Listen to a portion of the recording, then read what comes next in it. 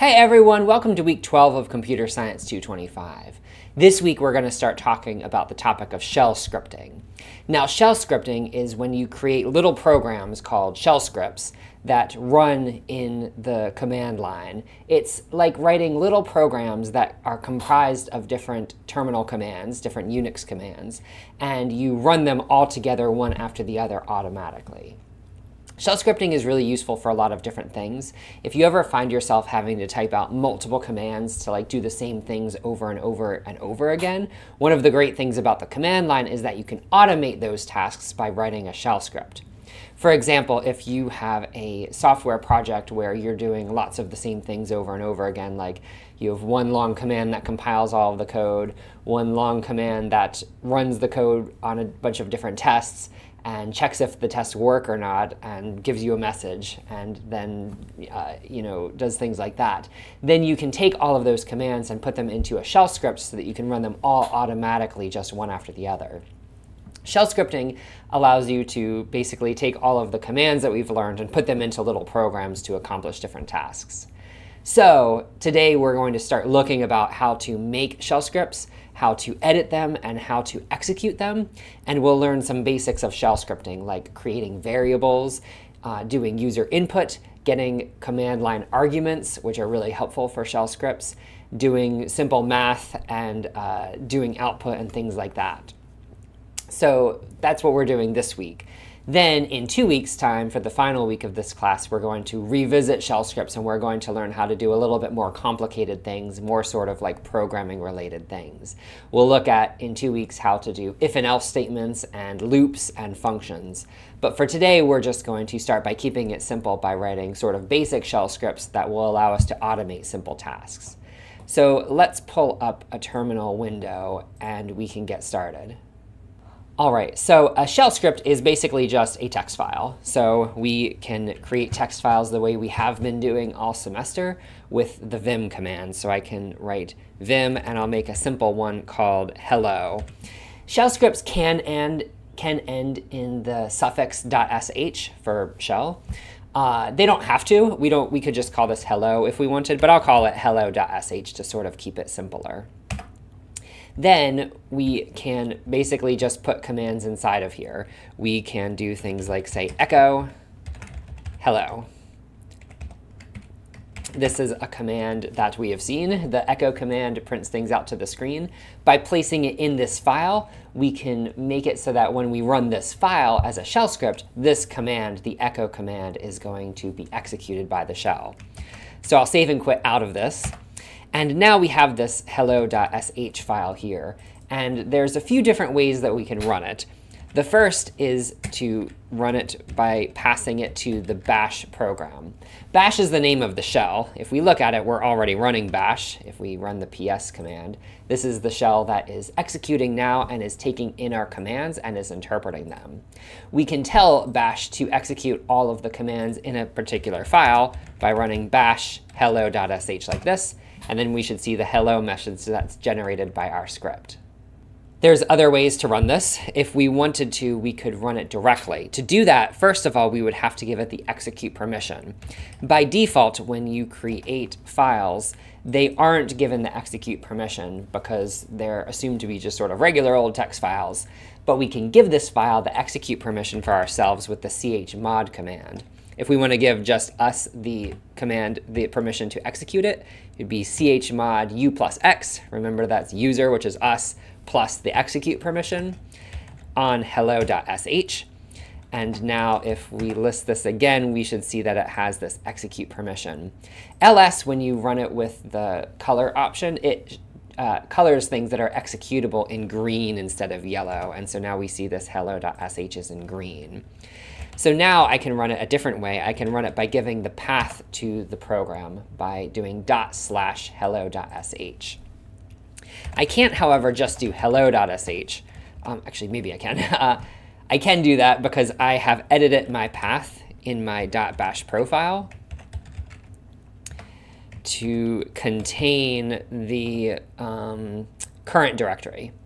So in my bash profile, I have set it up so that the path environment variable contains home faculty bin, so I can put programs and scripts in there and I can run them without having to give the full path, the original path variable, and also my current directory, which is dot again.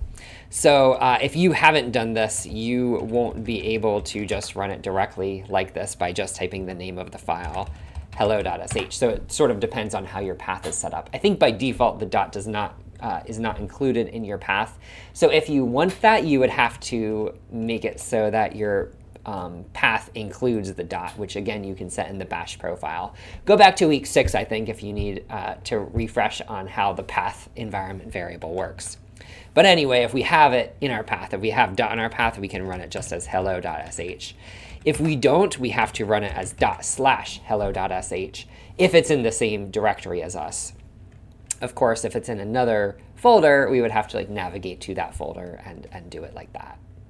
There's another thing that we can put inside of the shell script that has to do with how the program is run, and that is what's called a shebang, which is something that starts with a pound sign and then an exclamation point, and then has something like this that would say /bin/bash. This is called a shebang because it contains the two symbols, the hash symbol, and then the exclamation point, which is sometimes pronounced as bang.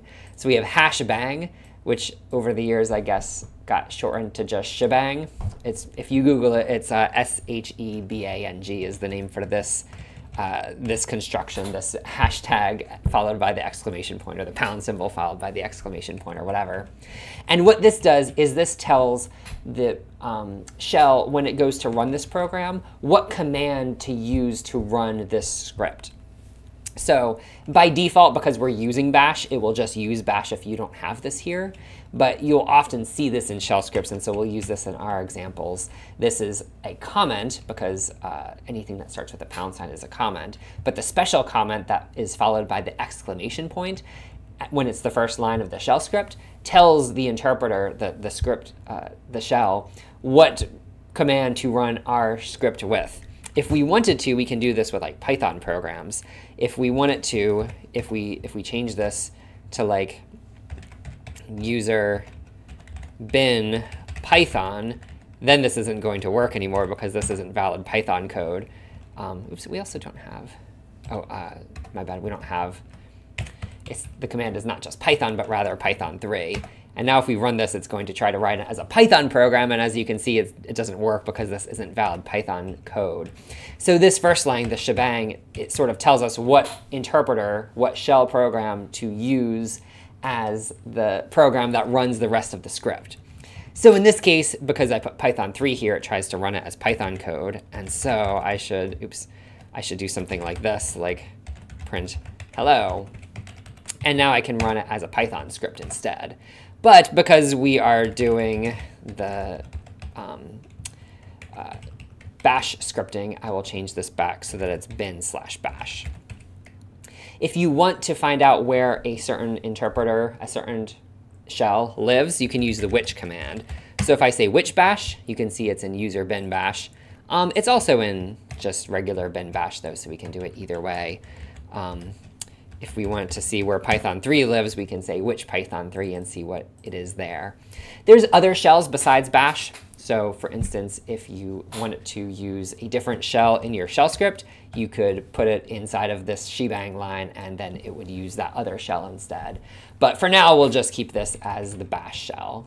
So like I said, anything that starts with a comment, except for this sort of first line, is a comment. Anything that starts with a pound symbol, I should say. So we can put comments inside of here, just like we could any other sort of programming language. Anything that starts with the pound is ignored up through the rest of the line. So if I run this again, it will behave exactly the same. It uses this first comment, the shebang comment, to figure out which interpreter to run the program with. Any other thing that starts with the pound sign is just ignored. Okay, the next thing to talk about is variables. So let's say we want to greet the user by name, and we want to say hello and then their name. We could just say hello Bob or something like that, or hello Susan, but then we would have to go in and change this where it is. Instead, what we can do is we can use a variable to keep track of their name. So I'll say name equals Susan, like this. And then inside of here, we can reference $name.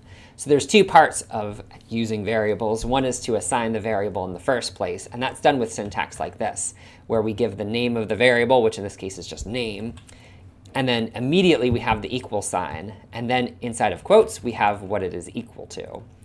Then when we use the variable, when we make reference to it, we prefix it with the dollar symbol. So we don't just say hello name like this. If we did that, it would literally print hello name.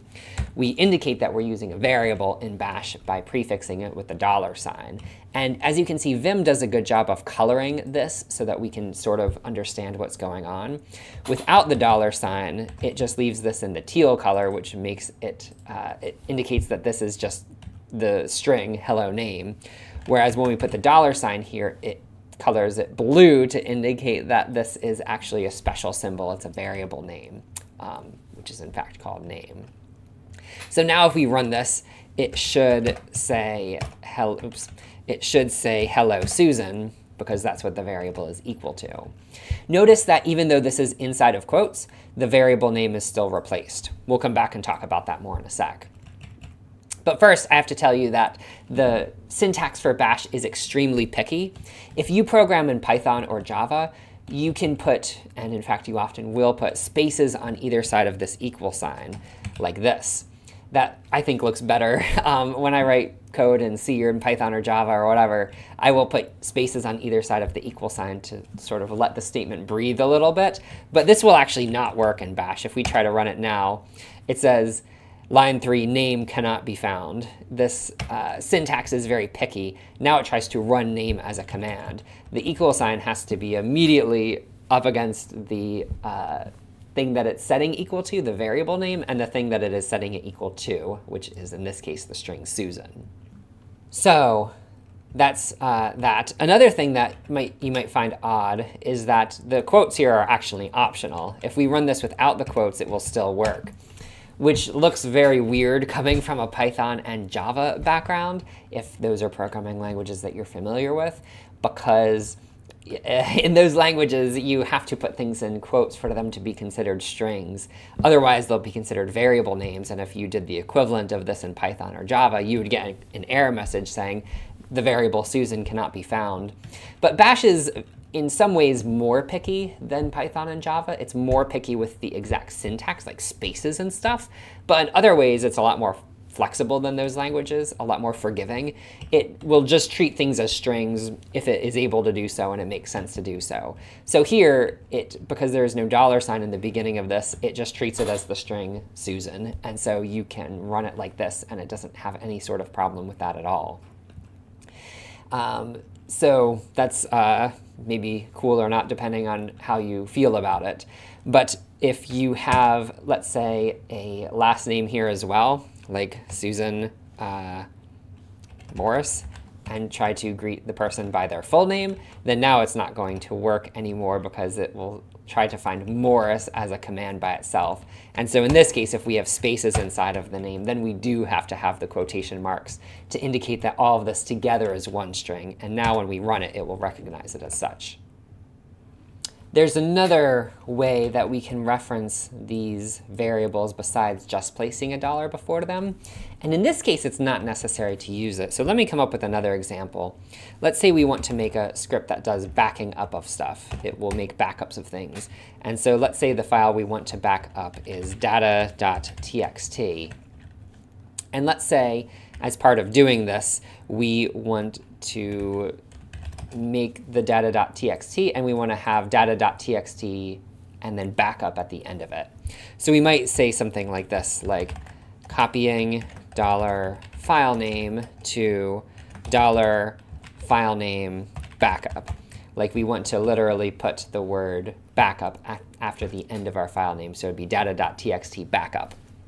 Maybe that's not the best way to name it, but it'll demonstrate this problem that we'll need to address.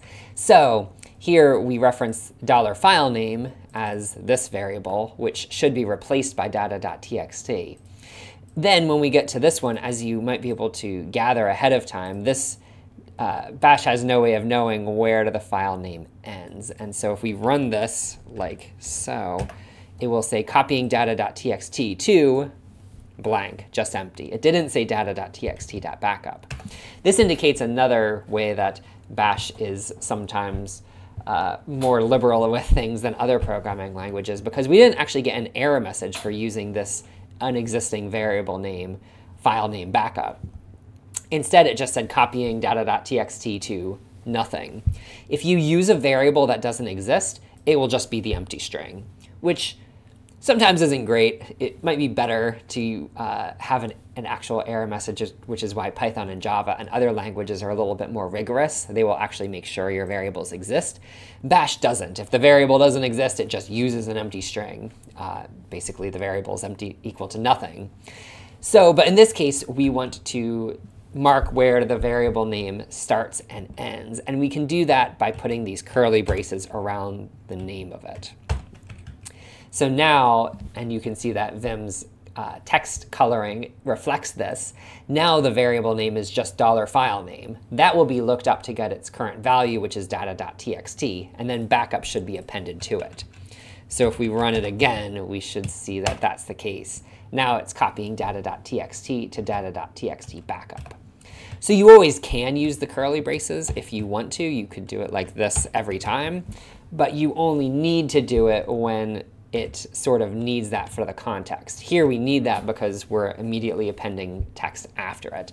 And so we need to sort of be specific about what part of this is actually the variable name that we're trying to reference. All right, so these quotes, as we can see here, work and bash accepts them. There's also another type of quote that bash has, which is the single quotes. We can say copying $file name to $file name backup again. And here, as you can see by the highlighting, the way that these quotes work is actually a little bit different. Now in Java, this single quotes are only used for single characters, whereas the double quotes are used for entire strings. In Python, the double quotes and the single quotes mean the same thing. You can use them interchangeably. In bash, they actually have a different sort of way that they work. The double quotes allow this variable interpolation, is what it's called, when we sort of take a variable and replace it in the string with what its value is. So as we've seen, this won't say copying file name to file name backup. It'll say copying data.text to data.text backup, because these variables are interpolated inside of the double quotes. That means like they're substituted and replaced or whatever. With the single quotes, that doesn't happen. A single quote string in bash is like a literal string. It's going to give us exactly this text. And we can see that if we run it. Here, it gives us literally this text exactly as it appears.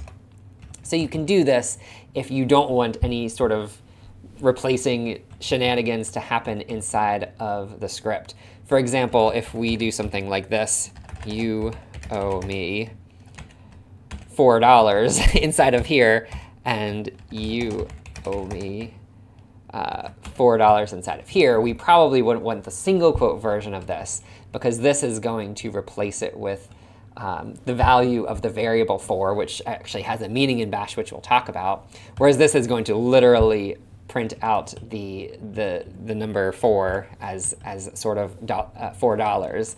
And so if we run this one, this first version with the double quotes, tries to do string interpolation, and because the variable $4 doesn't actually exist in this context, it just gives us the empty string back. Whereas this one doesn't. It puts in literally the value $4. So if you ever need to use $sign or braces or anything like that as actual parts of the string, then you could use the single quotes for that purpose. This can be used sometimes on the command line as well. So like for instance, if you want to echo something like a star symbol, like that, then it will expand out to be equal to all of the things that you have currently here. So the star will expand out to all of these things, and those things all get printed. Oops, didn't mean to do that. Whereas if we say echo single quote star, then it will actually print that out. So this is a way of sort of saying, no, don't do funny business with this, like literally print this thing out or literally use this symbol. Okay, so one thing that's important, like we said, is that with the quotes, either the single quotes or the double quotes, they're optional in some contexts. Like here, the quotes around this is optional because this is just one single word of text. There's no spaces in it. But typically, I will always use the double quotes. I typically always use double quotes by default unless I have a very specific reason to use the single quotes to avoid the interpolation thing. And that's probably a good habit to be in when you are doing bash scripting. Sometimes if you don't use quotes at all, like you do it like this, sometimes you can get weird things happening that you didn't expect. So typically, I'll just use the quotes as default. So that's that. There is another type of quote that we can talk about, which is the backtick quotes. So let's say we want to tell the user what day it is and say, well, so let's say we'll do this. We'll say name equals, again, Susan Morris. And let's say we also want to tell Susan what day it is. So we have it just like this. Name equals Susan Morris, echo hello name. This is sort of the first version of this program. Let's say we also want to say what day it is. Well, we could run the date command like this. Oops, not fate, date. Date gives you the current day and time. If we put this in our program and say date like this, however, let me see, what was I doing? SH. It will print it out. But let's say we want to get just a part of this. We want to get just the day of the week, which in this case, it prints it as Fry. Well, first of all, let's say we want to get just the day of the week. So that actually can be done. Date has lots of different formatting things. If we want to get just the day of the week as the whole name, we can do date plus %A. You can, of course, consult the date man page to see all of the details on how you can get all the stuff. But +A is the full weekday name of the date, whatever it is. So I'm recording this on a Friday, and so it gives us Friday. Well, again, we can put this into the program. We can say date plus %A, and that will print out Friday when we run it. But let's say we want to tell them happy Friday. Well, we could put a happy before to this, and then it will give us, hello, Susan Morris, happy Friday. But let's say we want to put it on the same line. Well, to do that, what we want to do is we don't want to just run the date command. Instead, we want to run the date command and capture the output of it and stick the output of it in a variable. There's actually two ways to do that. The first is with these backtick quotes. So we can say something like day equals, and then inside of backticks, we can do it like this. We can say the date plus %A command, which gives us the day of the week. Run that command and then stick the results of it into the variable. Then we can just say happy day like this, referencing our variable, and now it should say happy Friday when we run it. And of course, if you run it on a Tuesday, it would say happy Tuesday instead. So if we run this one, this works. Now we're capturing the results of this command, whatever we put inside of here, and we're sticking the output of it into the variable day. There's another way of writing this, however, which is sort of the more modern way of doing it, which is to say $, and then in parentheses have the command. The reason for doing this is I think that the backticks need to be escaped if you have them nested. They're both very common. Either doing the backticks is very common, or having the $, in parentheses way is also common.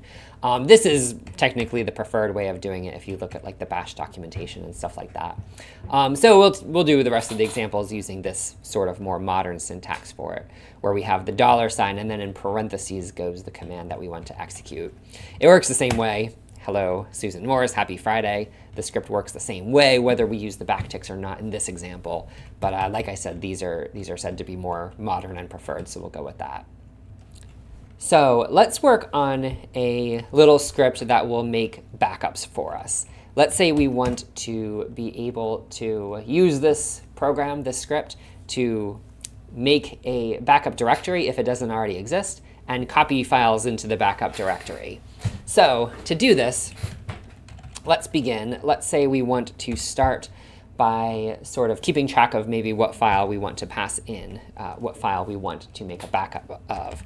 So we'll say file is equal to, in our home directory, let's say we want to back up a file called stuff.txt.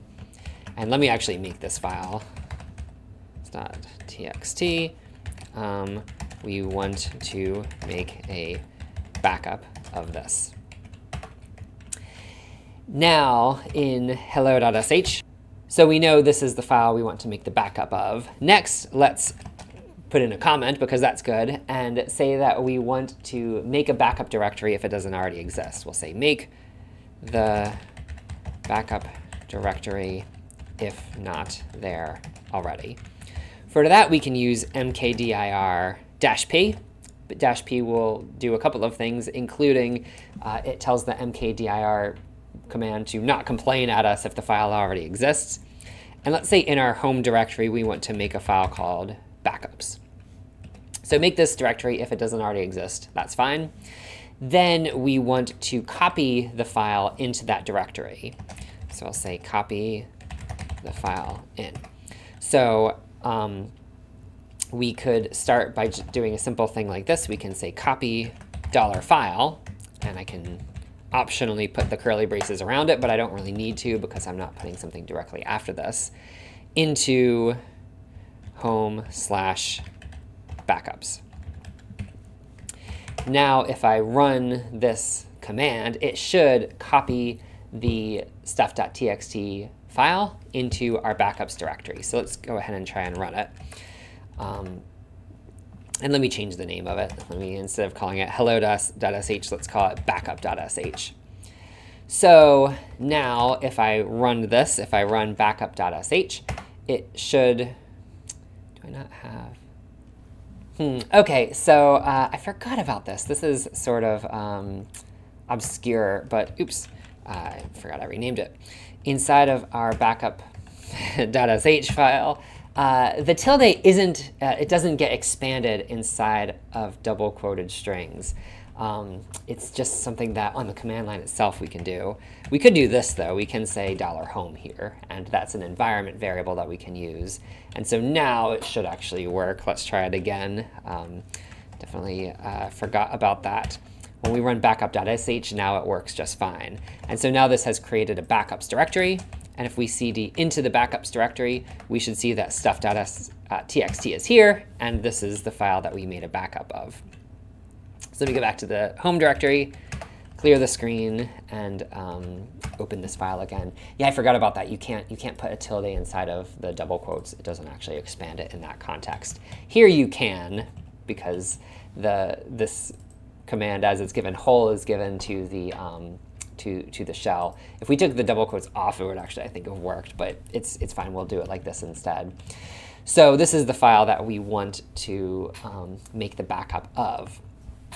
Now, a few things. One is that if we change this file, stuff.txt, adding a new line, and then run the backup script again, then at this point it will overwrite it. So if we look in the backups directory, then we've overwritten the file with this new one, which is fine. But let's say we want to be able to make multiple versions of this file. Every time we run our backup.sh, it makes a new version of it and puts it in there so that we can keep them all straight. Now, one way we might want to do that is we might want to affix the sort of date onto the file so that we can keep them all straight. So one way we could do that is by using this handy date command again. So we might want to figure out sort of the timestamp so that we can put that on there. So let's quit out of here.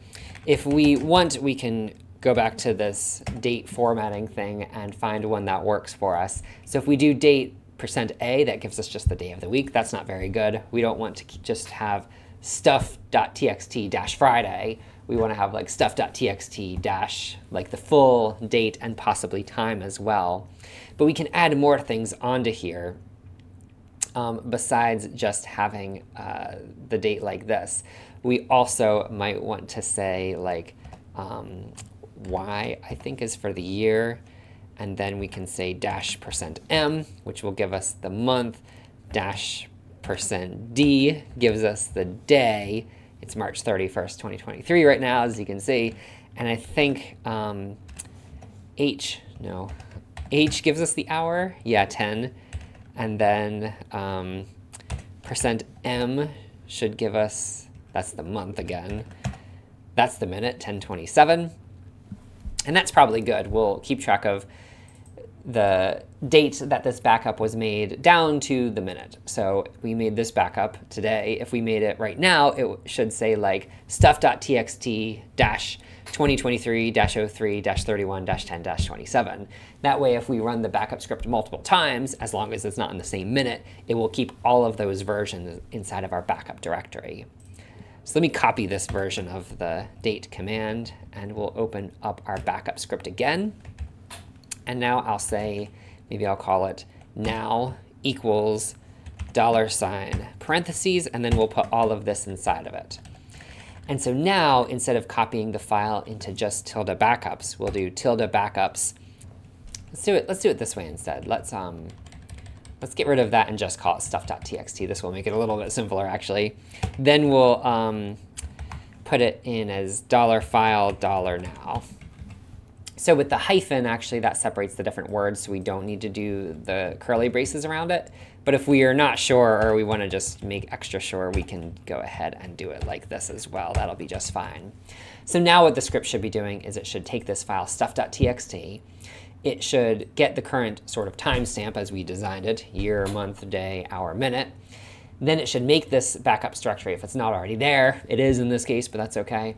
Then we copy $file into the backups directory with the name $file dash, and then the timestamp should be appended onto it.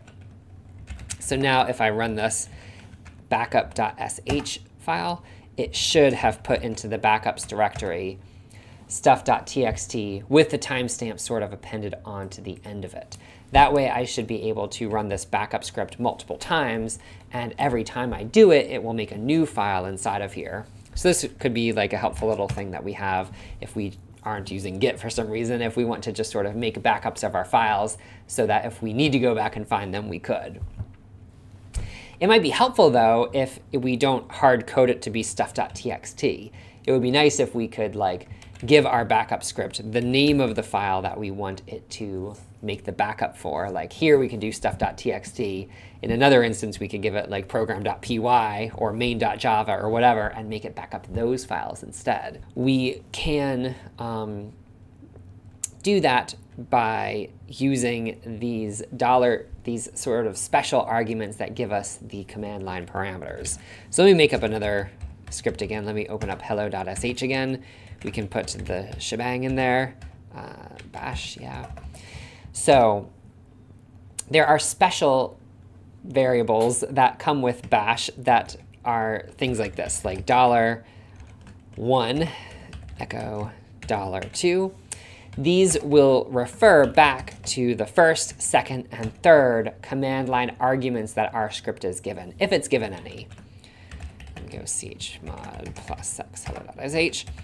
And then I can say, if I just run hello.sh just as it is, these variables will all be empty. $1, $2, and $3 are all empty. However, if I run hello.sh and then I say,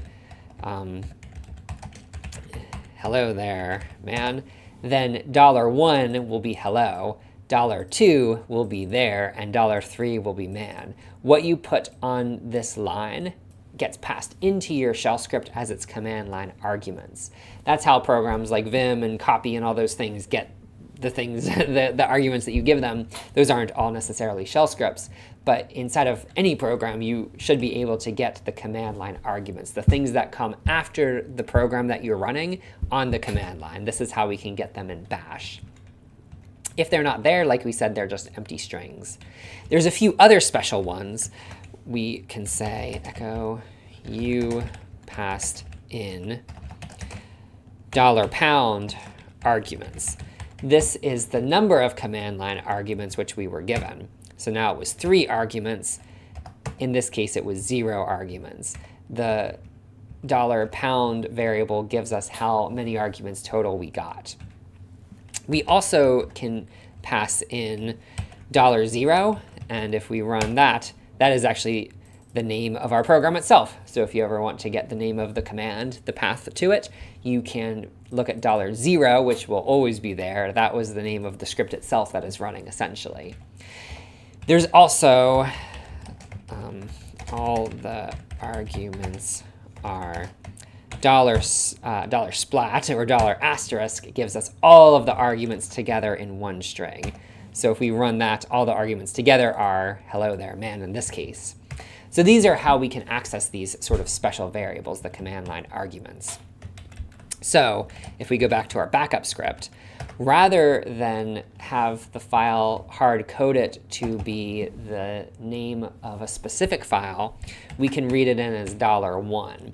And that will capture the argument, the file that was passed on the command line, and use that as the file that we want to make the backup for. In theory, we should check if the file isn't given as an argument, but we'll see how to do that in a couple of weeks when we look at doing if statements in here. But for now, we'll just assume that this file is here. Now, if I run backup.sh, I should be able to pass in stuff.txt, and then that makes this backups directory. Now, if you see, we have a new one that was made at 10:35. But we can also now run this program on other files as well. Let me see what other files I have. I can go into, let's say, project 1. Maybe I have things in here. Yeah, I have some Java files in here. Now I can run my backup.sh script on book.java. And I can run it on main.java. And I can run it on catalog.csv. And now all of these should be copied into this backups directory. So if I go in here and look, now we have, in addition to the 2 backups of stuff.txt, now it also took these Java files and this catalog file, and it copied them into this backups directory as well. So being able to reference these command line arguments is super helpful. It lets our scripts be like run on files and things like that. So that is one cool thing we can do, one way of getting input. Another way of getting input inside of a bash program is with asking the user to actually like physically type something in. And that is done with this read-p command. So we can say read-p, what is your name? This is sort of like the input command in Python or the scanner in Java. And then we should be able to say echo hello $name, like that. Here, oops, I forgot, we also have to give the name of the variable. So the way that read works is this -p option is to give it a prompt so that it will print out sort of like a prompt for you to enter something. And then you give the name of a variable without any $sign or anything. And the way read works is it will assign into this variable whatever the user typed in. So now we can reference $name and get that printed out. So now if we do hello.sh, it'll say, what is your name? Now the script is like interactive, and I can put in my name, and then it will greet me by that name. So the read is for getting like sort of input as the program is running. I'd say though that it is more common in shell scripts to get the input from the command line arguments, like reading it in from $1 or $2 or whatever. But you can do it this way. You can have it ask what your specific name is. There's also this option for it, -s, which stands for silent. And that way you can read in things like passwords or secret things if you want to. Echo your password is $PW. And so that way if you run it, it will not, rather it won't echo back your stuff to you. So when it says enter your password, I can type in like something like that, and now it reads in whatever I typed silently. If you noticed, ABCDEFGHI is not my password, by the way, but if you notice, there was no space here, so read lets you start typing immediately after the string, which is why I put the space in there. And then if we wanted to, we can sort of have an extra sort of like little empty echo to print a new line. So if we care about getting those things sort of exactly right, I can say like there. And now it sort of reads it in. So the read command is for reading in input, either when it's echoed back out to you, which is the default, or if you do -s, it doesn't echo it back out, and then you can type it in like secretly if you want to. But like I said, I think it is more common for scripts to get their input usually from the command line arguments. All right, there's one last thing to talk about, which is how do we do math in a shell script? And this is something that might come up. So let's write a little program that takes in two numbers and adds them together. This is the sort of basic thing that you might do in like the first or second day of comp sci 110 or 220. So we can say like, what is the first number? And then we can read again for the second number, and I'll call these like num2 and num1. Then we might want to add these together, and that is done using $sign and then double parentheses. So if you have $sign single parentheses, it runs that thing as a command and captures the output back. If you do double ones, though, it will do math on them. So then we can say num1 plus num2, and then close the double parentheses. And then we can say the answer is, and then we can say $answer like that. So now if we run this, hello.sh, first number is 7, second number is 4, answer is 11. That sounds right. So of course we can use other things as well. You can put in more parentheses, and you can put in addition and times and divide and all the sort of like normal arithmetic operators inside of here. So as another example, if we wanted to do this, let's say inside of our backup script, instead of adding the end of the file storing sort of a timestamp, what if we wanted to have it just increment a number, like 1 and then 2 and then 3 and then 4 and then 5? Well, we can do that by keeping a file that keeps track of the sort of number that we're currently on. So I'll make it a hidden file called .current backup number. And inside of this, I'm going to start it with, let's say, 0. That's the starting number. Then we want, so the way this is going to work is this .current backup number, this hidden file, is going to be keeping track of what number we should be using. So now I want to append the number onto the end of this instead of the current time. So what we'll do is first we have to like load the current value of it. So I'm going to say number is equal to, and then I'm going to read it in with cat. Cat, if you remember, takes a file name and it just prints it out to the screen. So I'm going to use this to write the current backup number. So I'll do in my home directory, this file .current, what do I call it, backup number. We cat it, and then because this is in the dollar parentheses, it takes the output of that, which should be the number printed out, and it puts it into this number variable. So that's sort of the first step. I'm going to then use that number as sort of the suffix here. So let me go into this backups directory, and let me remove all this stuff just to make it simpler. Now, if we run this backup script, backup.sh, on stuff.txt, now in the backups directory, it should make stuff.txt-0. So this is sort of the first step of this. We are reading in the current value of this file, which is 0 to begin with, storing it in the variable number, and then we're appending that onto the file name. So now it'll be stuff.txt-0. But now the thing we want to have happen next is the next time we want this program, the next time we run it, it should say stuff.txt-1. and then stuff.txt-2. So what we want to do is we want to overwrite this file with one more than what the current value of it is. So we want to increment the number in this current backup number file. So here's what we'll do to do that. We'll say we'll echo, and then we'll say inside of double parentheses. We want to do $number plus 1. We want to do that.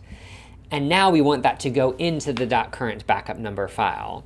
We can use our output redirection to do that. If you remember, this was something that we covered a few weeks ago.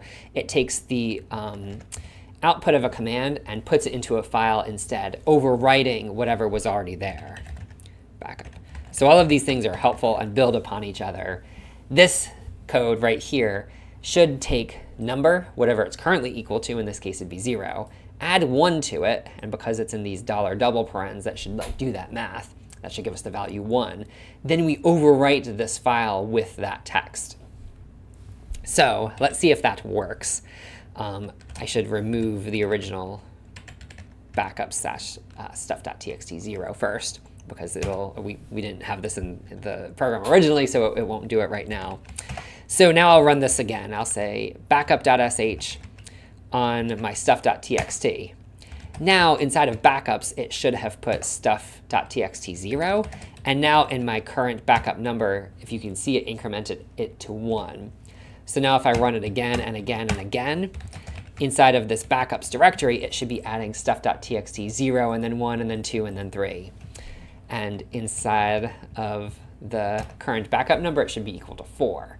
So now we've sort of created this global counter that's stored in this file so that we can increment it whenever we want to and use it to keep track of sort of what backup number we're on. This is just one example of what you can use all of these tools to build.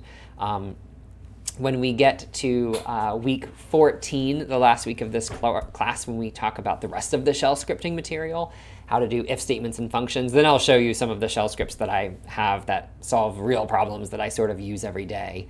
But even with what we have now, these are sort of helpful things. Even being able to just put multiple commands into a file so that you can run them all at once is super helpful.